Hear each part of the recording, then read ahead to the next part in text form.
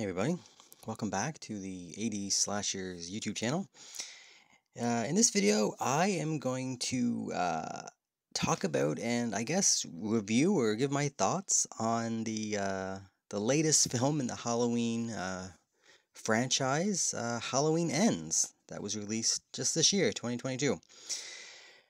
Now, yeah, if you've been following the channel, I've been all through October here. I've been counting down my ranking all the Halloween films. So I thought I would, since this one just came out, I would give my thoughts on this, and at the end of this, I'll tell you where I rank it within the rest of the franchise.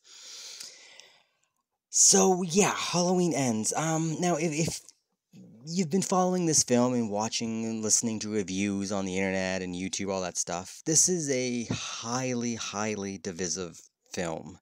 Um, I've seen people, praise this film. They absolutely love it. And then some people say it's the worst thing that's ever been made.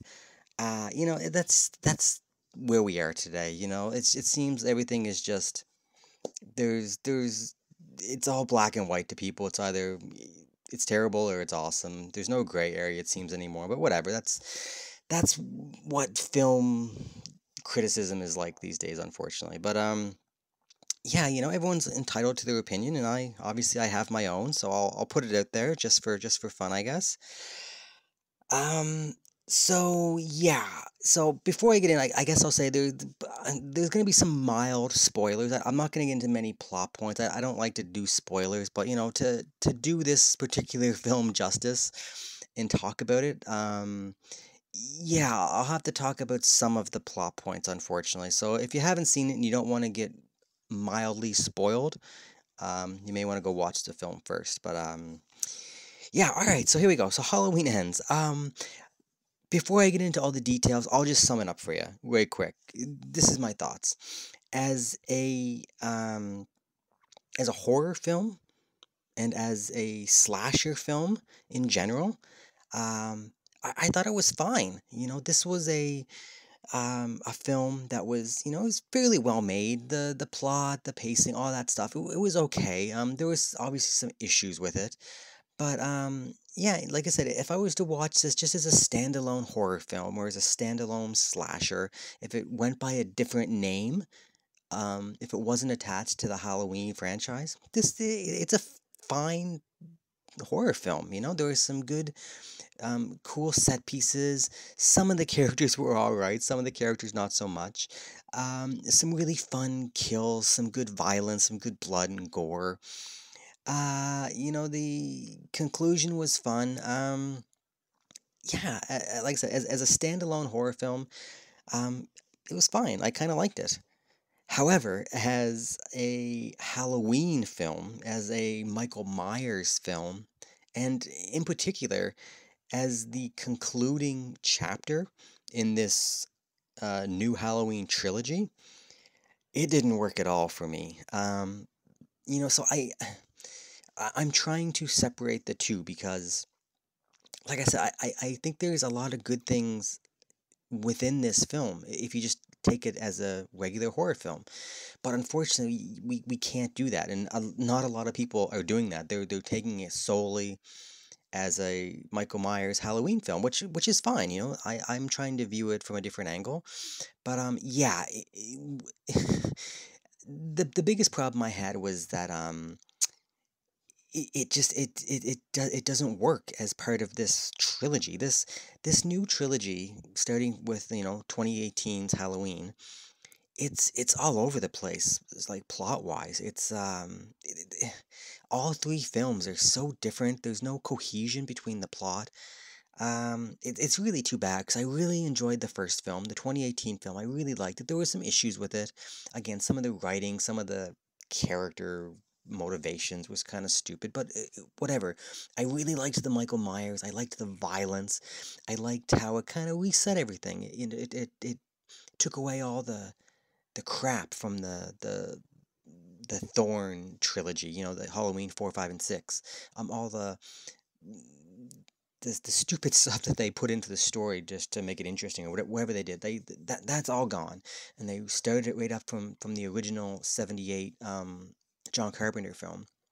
And it was like a sequel follow up. I love that about this. And then Halloween Kills comes out, and yeah, the some of the plot decisions were really dumb. There was no Laurie barely. It was just a showcase for Michael killing, which was great. Like it was super violent, super great kills, which I really liked about that. And again, I love the Michael. But it was kind of that Halloween Kills was kind of bogged down by like these just stupid characters doing stupid things. Um, like the Tommy Doyle character, like riling up a mob to chase some. It was just there was a whole bunch of stupid stuff going on in that film that it didn't lend anything towards the whole Laurie versus Michael storyline that was set up in the first film. They just kind of strayed away from it. Now we get to Halloween Ends, and oh boy, do they take another left turn in this film. Um,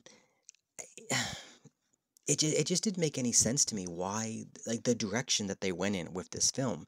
Um, it's just it was so unnecessary. Like it takes place 4 years after um, Halloween Kills ends, and we're introduced like to this new character, like the third part in a trilogy, and the main character, the main star of the film, the person with the most screen time is someone new we've never heard of, and uh, just why? Like we have Laurie, we have Michael, we have Laurie's granddaughter.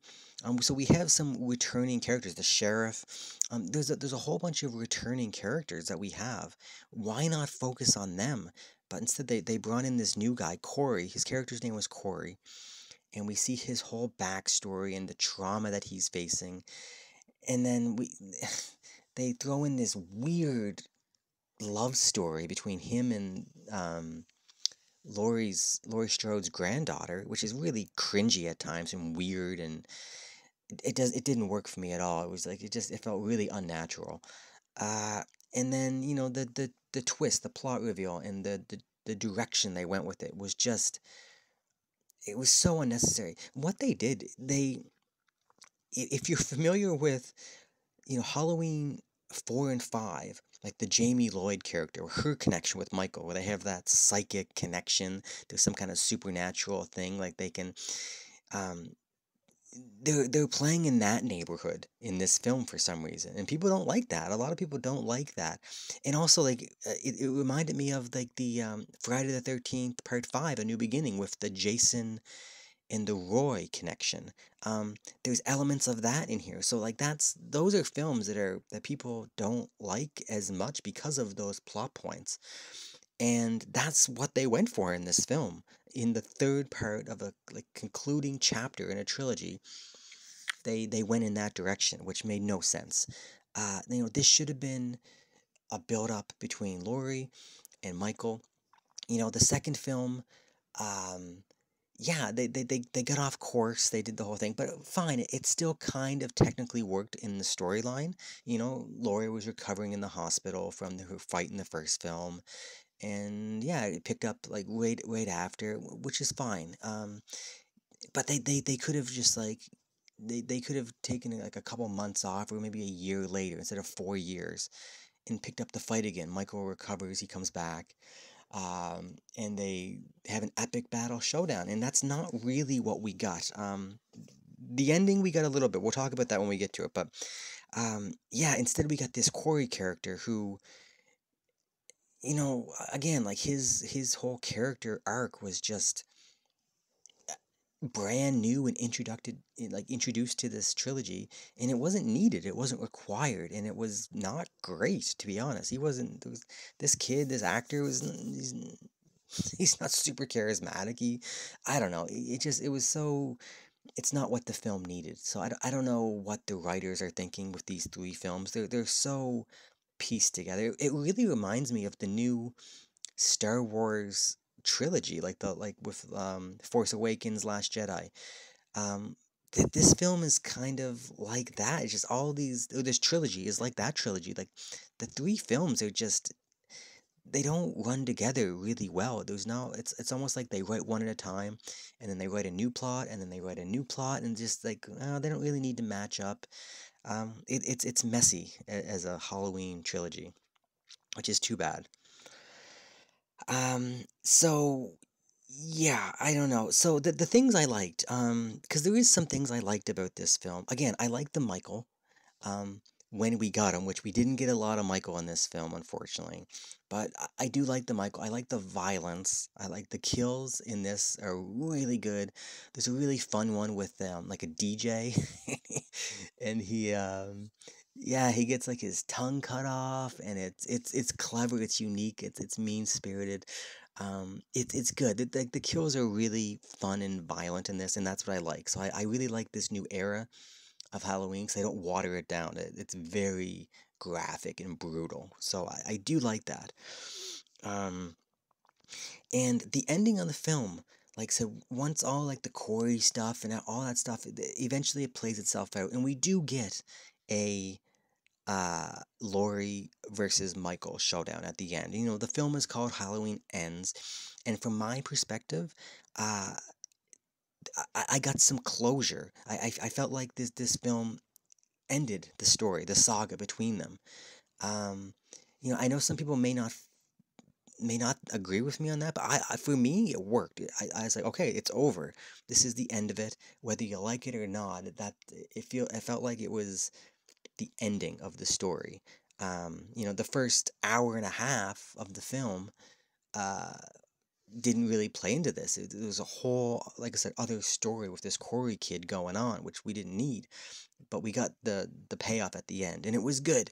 It was good. It was bloody. It was gory. Like I'm not gonna get into the details of exactly what happened, but if you've seen it, it's pretty brutal and it's pretty final.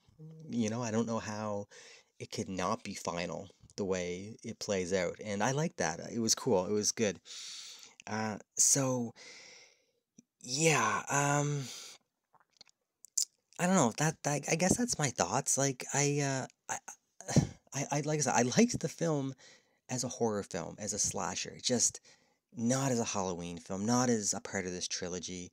The whole Corey character was just overused, and it like just that plot device. Like I said, it like the Halloween 4 and 5 and Friday the 13th Part 5. Um, I just it wasn't needed. It's kind of stupid. Like they inserted this story in the concluding chapter. It's just I don't know what they were thinking. So in terms of a Halloween film, it didn't work too well for me. Despite some fun moments I thought in it. So in terms of where I rank it, if you've been following this little ranking series right now, as this video comes out, I've gone through number 12 up to number 3. Uh, we've seen, so we still have numbers 2 and number 1 to go. I'm gonna rank this film at at number 7. I had Halloween Kills, and at number 8. I had Rob Zombie's Halloween, his first film. I'm going to put it between those two. I'm going to put Halloween Kills just above this. Um, that film had a lot of problems for me. I didn't really like it so much, again, because of the plot and the characters. But it wasn't as offensive. The plot wasn't as offensive as this was, because this whole little sidestep with the Corey character really didn't work for me. I liked parts of this better than Halloween Kills, because I liked I liked the conclusion. I liked how I feel like it wrapped it up in a nice little bow. But I'm gonna put Halloween Kills ahead of this because it had more Michael, it had less Laurie, but it had more Michael, it had more kills, more gore, and the plot was stupid, but it wasn't as it still kind of fit in the trilogy kind of at that point, like it was an unnecessary plot point with the whole, local mob rising up to, evil. What was the chant? There was something like evil dies tonight or something like that.